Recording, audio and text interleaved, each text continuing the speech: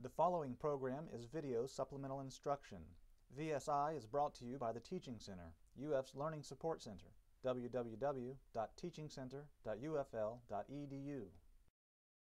Question number 2 wants to know the difference between a physical change and a chemical change. So it says, using PC for physical change and CC for chemical change, identify the following. So, number 1, limestone crushed.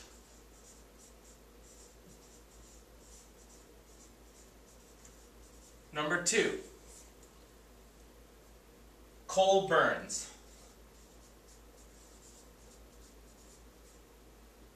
3, steam condenses.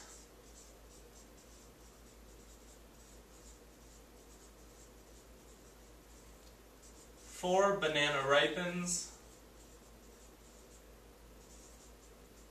And 5, air expands. So we need to classify each of these 5 into one of these 2 categories. So, a physical change entails anything that you can reverse it. A chemical change, once something takes place, you cannot go back to the original one. So, if I, for instance, had a sheet of paper, and I used a pair of scissors to kind of cut this paper in half, I'm not changing the structure of the paper, because now we just have one piece of paper on this side and the second on the other side. Now, if I took a lighter and I decided I wanted to burn the sheet of paper, it's going to turn into ash. Now think of it this way. Can you take the ash and make paper again? There's no way you could do that. So that would be a chemical change.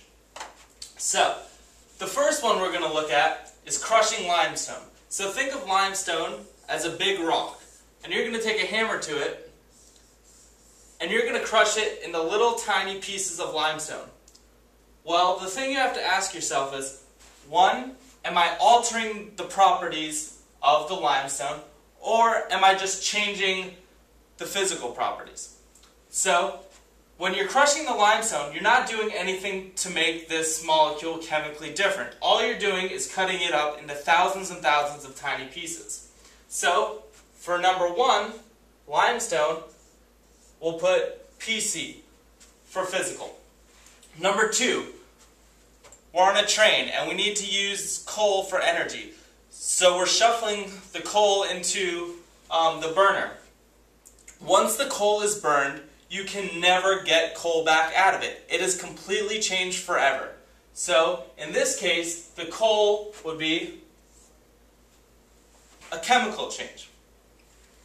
Number 3, think of steam as water or ice. You have phase changes. Anything with a phase change, you can go from ice, liquid, to water, or liquid is water, excuse me. Ice to water / liquid, to steam.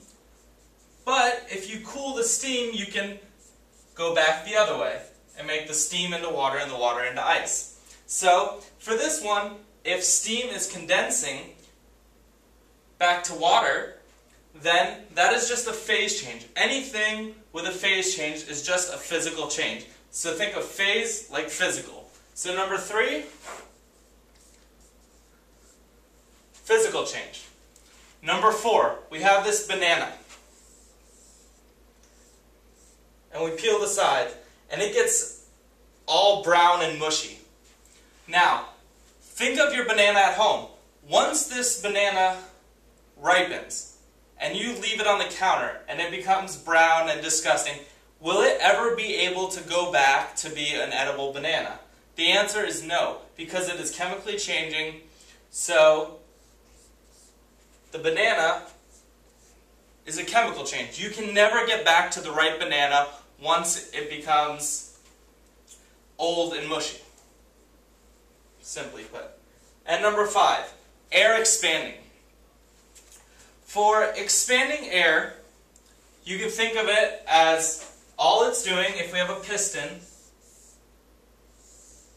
and the piston's moving up and down. So here we have air, and then it's pushing this piston upwards. When air expands, it's either compressing or expanding, just like a gas, and it's just getting smaller and larger. When we think of something being crushed, it becomes smaller. When we think of something being put together, it becomes larger. So here, we're just getting more air, so it's a physical change. So the answer, limestone being crushed, you're going from a larger to a smaller, but it doesn't change, it just changes phases. Number 2, coal burns. You can never, ever go back once you heat the coal and turn it into energy. So it's a chemical change. Number 3, steam condenses. Just a phase change. Remember, phase change is a physical change. Number 4, banana ripens. Also on your test, maybe you'll see cooking an egg. Cooking an egg is the same as if a banana ripens. Once you cook that egg, you can never go back to have a raw egg. So if you see an egg, or maybe they say denaturing an egg on your test, think chemical change. And the last one, air expanding and compressing, is just, once again, any gas, and that's a physical change. The Teaching Center, UF's Learning Support Center, www.teachingcenter.ufl.edu.